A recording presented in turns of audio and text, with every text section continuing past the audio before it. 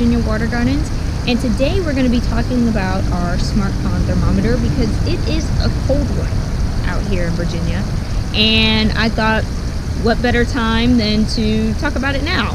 So before we just had the thermometer where you just kind of dip it in there, you have to walk outside and check it and see where your temperature was at. But with these new smart pond thermometers, they connect to your phone actually. So instead of going all the way outside in the blistering cold sometimes, you could just check your phone and be like, okay, so the water's below 50 degrees, it's time to stop feeding. Or, okay, it's above 60, time to start feeding again. What I like about it is just the ease, how easy it is to use it basically. Literally it's just plug and play. It connects right to a transformer, so if you have like lights or something, you can literally just tap it right into those. Or I mean, if you don't have a transformer, they sell the kits that come with them, and I do have it pulled up here so I can show you guys. Let's see.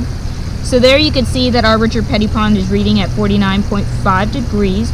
And what's also really cool is you can check out the history since you've had it in your pond, and it shows you like temperatures from the past.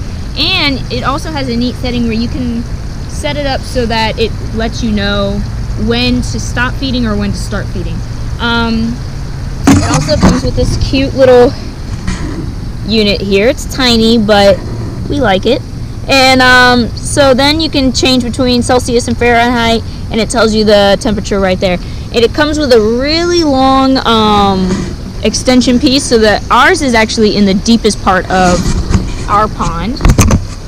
And yeah, we're selling them, year round. So if you want to come and pick one up, feel free.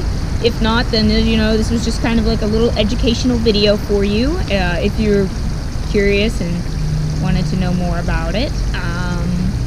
But yeah, that's all I got for you guys today.